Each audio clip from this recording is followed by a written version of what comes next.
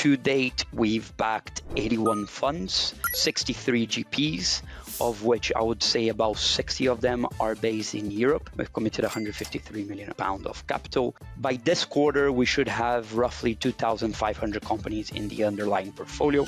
Where do you balance the hunger and the ambition of a GP with their experience? You end up seeing Fund 1 being where they are most hungry, and around Fund 3, Fund 4, they should be most savvy.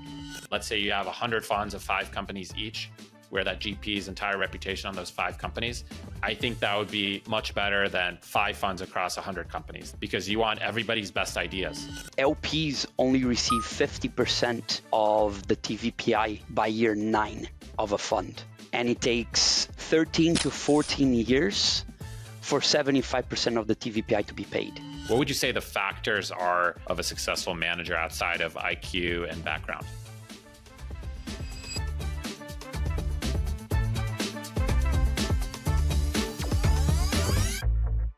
Dave, I've been excited to chat ever since our friend Jordan L made the introduction. Welcome to the 10X Capital podcast.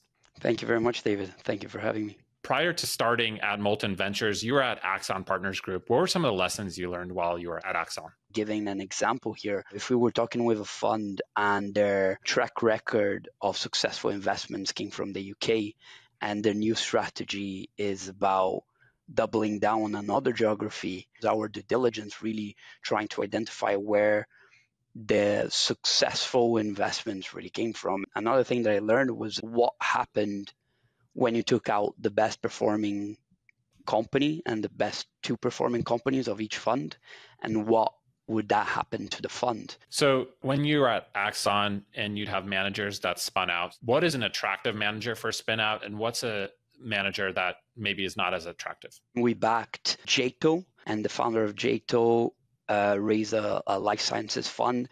She was one of the main partners at Sofinova.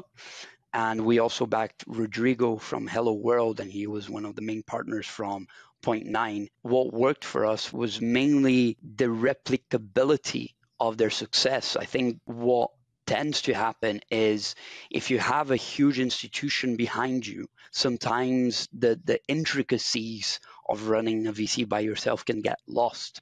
So it's being able to due diligence whether that person can replicate their success by themselves or by forming a new team that will help them carry forward. That's something maybe not a lot of people that think about leaving where they are and joining their own can quite grasp, which is the difficulty of running things by yourself.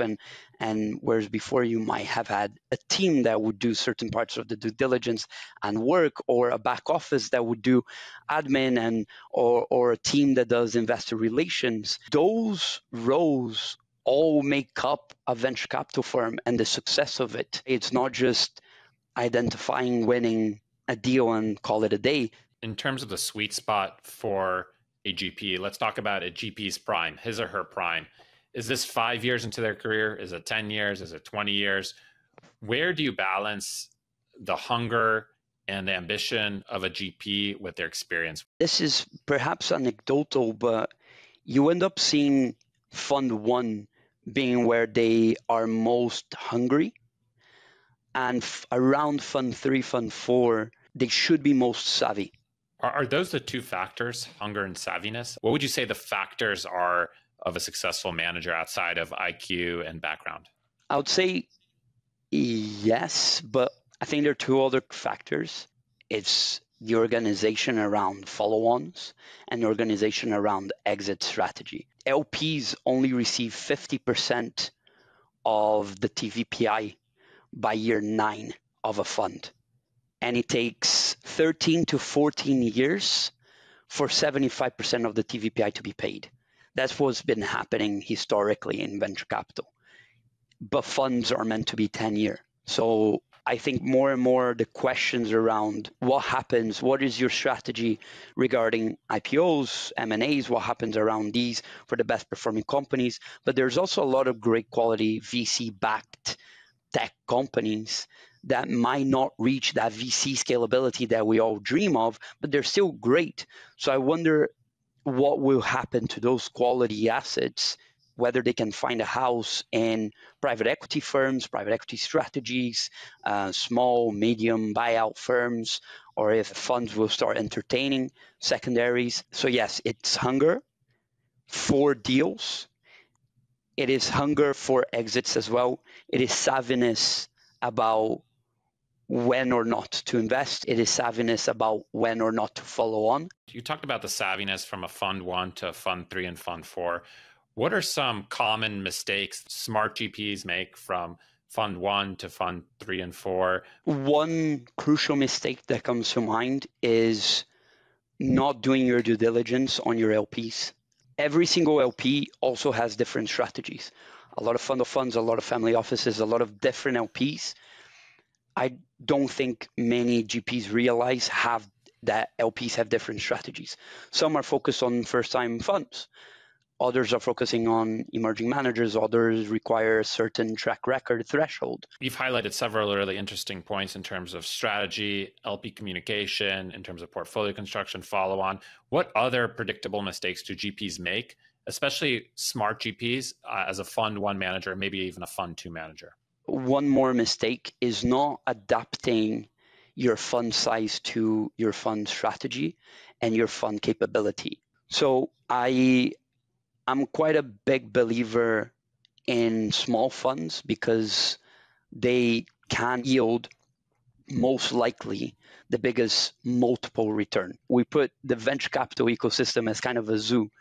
And I think the way things are going is you're going to have global mammoths, right? You're going to have firms like your usual sort of Sequoia, A16Z index that will most likely be able to invest across geographies, across stages, across verticals, you name it. Mammoths, global mammoths. And you're going to have regional elephants, right? In Europe, you might have, I'm going to put Molten there, but you also have the likes of Atomical, Northzone, Balderton, Creandum that are going to win in their region and across verticals, right? You're going to have these elephants, and these elephants and mammoths can produce and win enough of the best companies, enough of what is out there, the best of the best, that they are able to return a good, solid multiple, right? But if you're not one of them, then you might struggle. Congratulations, 10X Capital podcast listeners. We have officially cracked the top 10 rankings in the United States for investing.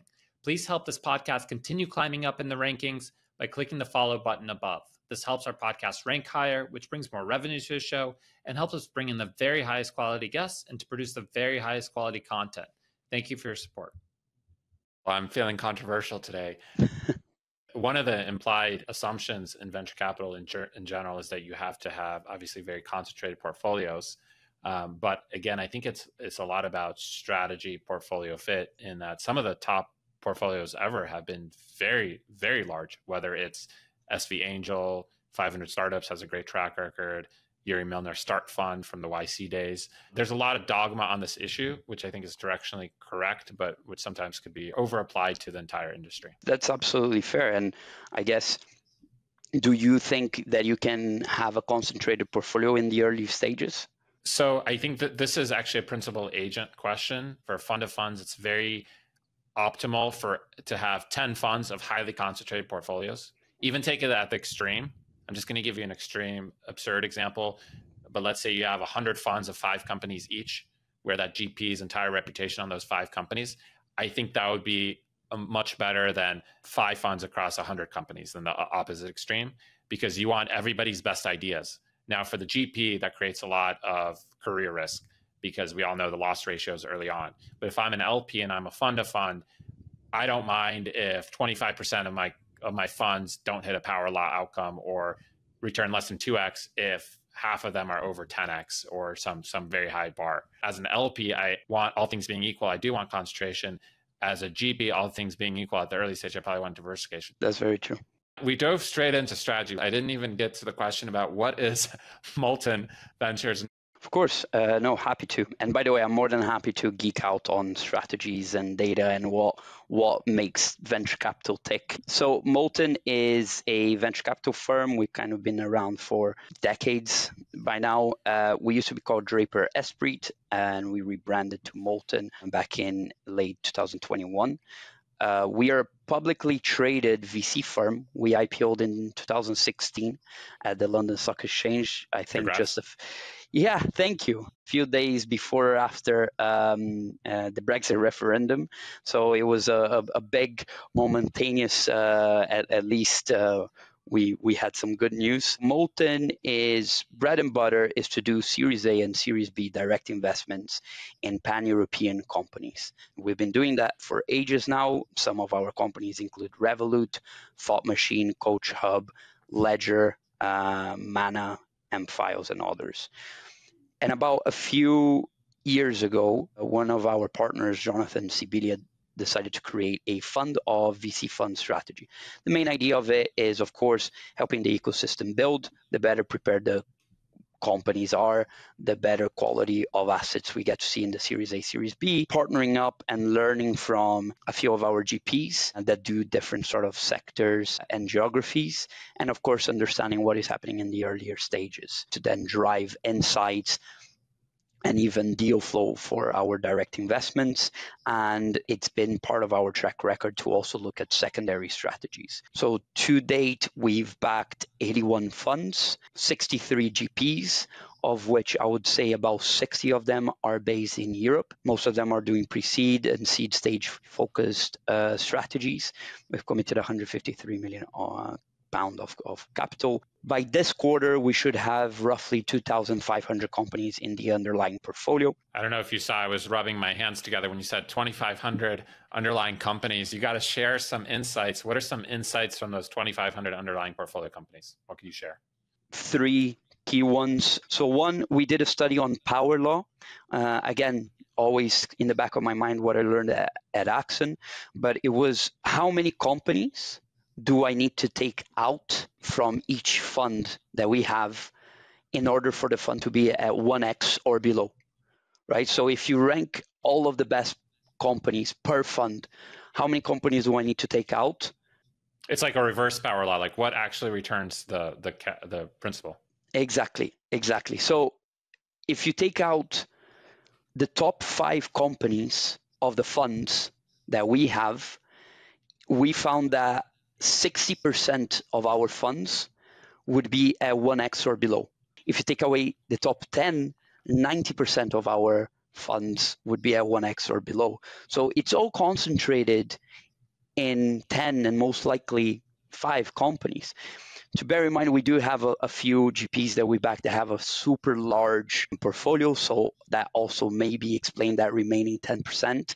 But it's just interesting to see that sort of what happens with your best companies.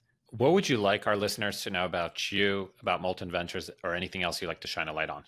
One is really curious about what happens when you start thinking about exits. Really curious about what happens to venture capital when you put as much emphasis on your portfolio constructions as you do to your follow-ons as you do with exits. And what happens to how funds relate to secondary opportunities and being able to take chips off the table. I wonder if that will help the flow, the cycle of cash around those who invest in venture capital and attract them. On that note, this has been really enjoyable. I've learned a lot. Thanks for jumping on the podcast, and look forward to seeing you down soon.